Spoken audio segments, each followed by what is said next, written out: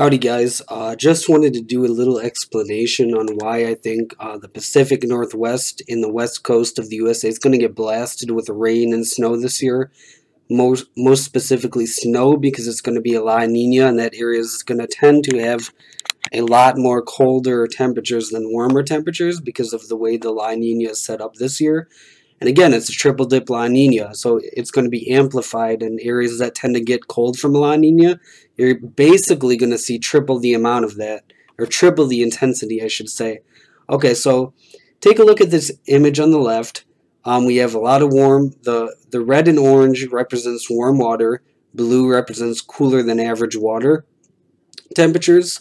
And what you see right in the mixture of those, when those two merge together, you're going to get a lot of instability, a lot of winds turning and shifting, because that's just science 101. When you get warm air and warm temperatures mixing with cold, you get a lot of shiftiness, a lot of instableness in the air or in the water.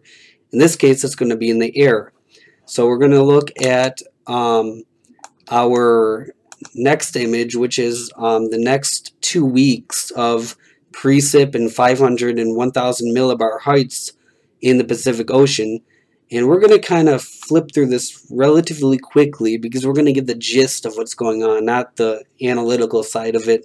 But what you're going to see is a lot of just precip and wind directions spawn up from this instability. Take a look at that big high pressure there in the North Pacific Ocean. That's a result of the instability, because you're getting those isobars getting really tightly compact, and that's a sign that there's instability in the atmosphere.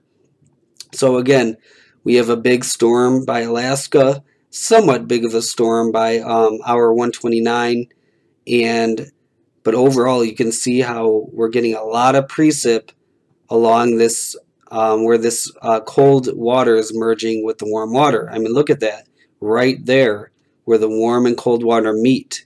Not where the cold water is or where the warm water is, but where they're meeting, where they're interchanging at.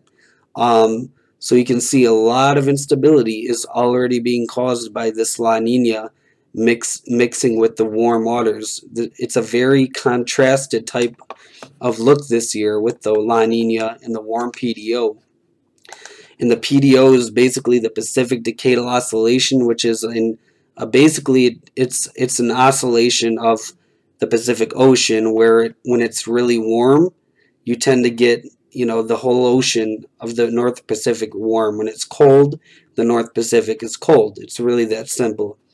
Now we're just looking at the current satellite, and already you can see a lot of cloud cover coming into the northwest. So I think just to close off with this is going to be a constant theme in the Northwest this year. This is not your winter to play around.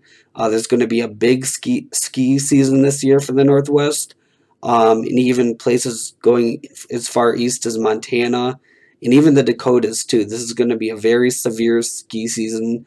This is going to be an avalanche season for places in the Rocky Mountains and the Washington State Mountains and Oregon. So I just wanted to give a brief synopsis on what's happening this year and why I think the Pacific Northwest is in for one heck of a winter. And keep in mind, that's just one of the many areas that will see a pretty bad winter this year. So that is it for now, guys. Stay tuned. Thanks for watching, and make sure you like, comment, share, and subscribe for more long-range weather content. Take care.